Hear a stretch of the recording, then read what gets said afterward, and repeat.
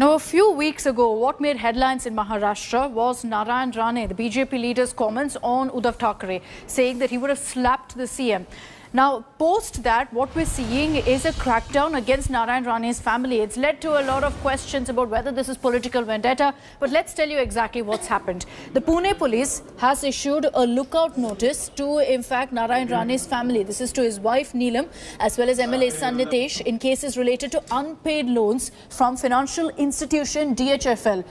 Lookout circular essentially is a notice which prevents a person from leaving the country. Nilam Rane owned Artland Properties. They availed a loan of 25 crore rupees from DHFL, and allegedly the outstanding amount is now 27.13 crore rupees. Nitesh Rane owned Nilam Hotels. Nitesh Rane is Narayan Rane's son, and he reportedly availed a loan whose outstanding amount is now 34 crore rupees. Both loans were classified as NPAs. The DHFL later approached the centre, which has issued directions to the state government to issue lookout notices, and that's what's been confirmed by the state government. The Maharashtra Home Minister Dilip Patel confirmed that the state had indeed received a letter from the centre. That's why the lookout circular has been issued.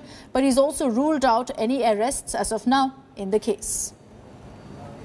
मला असं वाटतं ते काहीतरी आर्थिक काहीतरी कर्ज वगैरे कुठल्या संस्थेचं राहिलेलं आहे. त्या कर्जामुळे केंद्रीय गृह मंत्रालयाकडे ती तक्रार गेल्यानंतर त्यांनी ती तक्रार राज्य सरकारला पाठवली. राज्य सरकारने ती संबंधित पोलिसांना पाठवली.